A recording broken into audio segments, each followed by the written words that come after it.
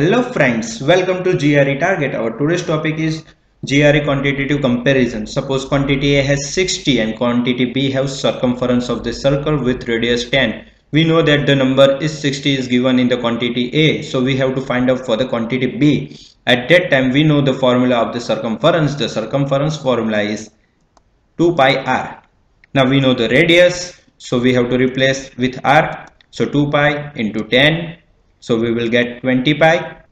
Pi value is 3.14, so we will replace on it, but we will not go this way, so we will get 20 and 3 plus something, so our calculation get easy.